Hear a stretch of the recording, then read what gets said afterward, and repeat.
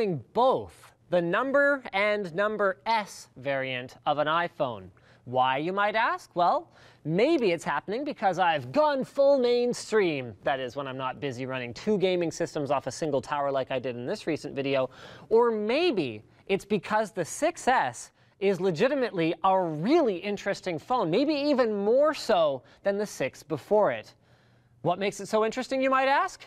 I guess we'll find out, won't we?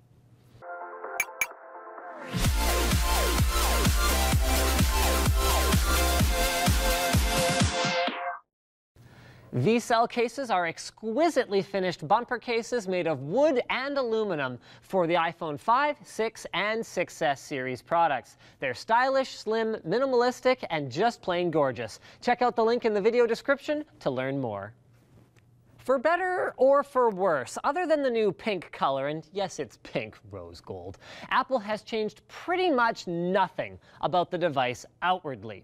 In spite of outcry about the antenna panty lines or the ever-popular rumors about Apple removing headphone jacks or doing away with the physical home button, it is, to the naked eye, indistinguishable to anyone but a member of Cook's cult from the previous generation device, which isn't to say at all that this is the same phone being repackaged and sold to us as if it's new.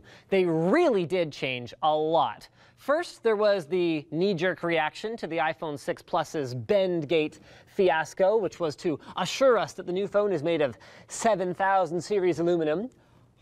Then there's the really cool under the hood stuff, like, man, this is great. If the S is for speed, then wow, did the engineers ever take that to heart.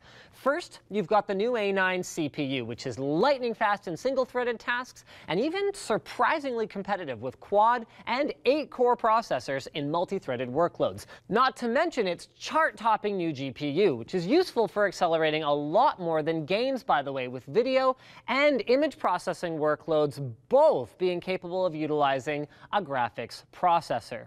Second, while Apple retains that inexcusable $900 16-gig model, a capacity that cost $500 off contract back in February of 2008, by the way, they have at least acknowledged that RAM has gotten cheaper and have finally upped the ante when it comes to system memory, giving both the 6S and the 6S Plus a bump to 2 gigs for better multitasking, which, coming back to storage, leads to our next S bullet point, the onboard storage. It's noticeable, like day-to-day, opening apps, switching between them, loading web pages, noticeable that the 6S is fast. And it's too much of an improvement over the 6 for it to be CPU speed alone, but I had no idea why until I read Joshua Ho from AnonTech's early benchmarks of the 6S, where he figured it out. Apple engineered an NVMe SSD controller for this new lineup. No wonder it feels so fast. We're talking about a phone with storage that's nearly twice the speed of other flagship devices out there that are still using eMMC. Holy crap! And there are actually a few more S notes before we move on. The AC Wi-Fi now appears to be Wave 2, which resulted in the following speeds compared to our iPhone 6 on a Ruckus R710 access point running on a gigabit fiber internet connection. The S6 supports LTE Advanced if you're one of the lucky bastards with service in your area. And the fingerprint scanner is more reliable when covered with grime or water, and it is lightning fast now, like to the point where it's actually kind of inconvenient if you're like me and habitually wake your phone to view notifications with the home button. They'll be gone before you even have a chance to see them. Enough about speed though, let's talk about 3D touch. Right now, the way it's used in some cases is just kind of a party trick. A really cool, well-executed party trick, but if we're being honest with ourselves, the amount of time that you save force touching the camera app and then clicking selfie versus launching the camera with a gesture like you can do on some Android handsets and then choosing selfie mode is not significant. Where it really got my attention was in Safari, where it legitimately changed the way that I browsed the web, similarly to how tabbed browsing did for me on the desktop. Like I'm a skimmer. So being able to force touch articles or threads in a forum and read now in a new tab or save for later is flipping awesome. And I can see this being used in so many ways, because now with Force Touch, we effectively have 3 different clicks that we can execute on a single thing. You've got your short, your long press, and then you've got your deep press. And like I said in my 2015 MacBook video, it just feels great to use. Like, I complain about crappy vibration motors in phones, but for the most part, the guys that are doing it well have all been doing it the same level of pretty well for a while. This is a whole new level. It's easy to feel while it's next to you. It is damn near silent when it's not next to you, so you don't get that noise, with the only disadvantage here being that it's kind of hard to find if you accidentally drop it between a couch cushion like I did.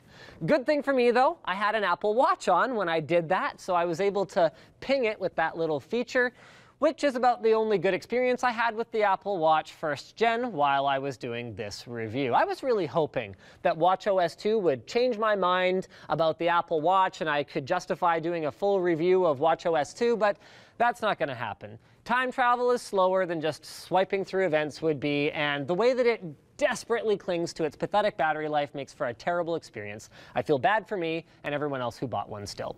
Which, on the subject of software, I guess leads us to iOS 9.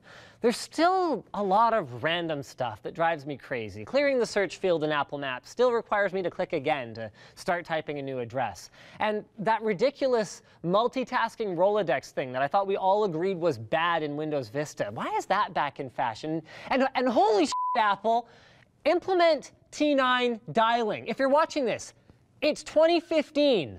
Let me dial the numbers that correspond to the names of my contacts. It is way faster than going through the contacts list. And you know what? Some people have more than, 10 contacts, okay?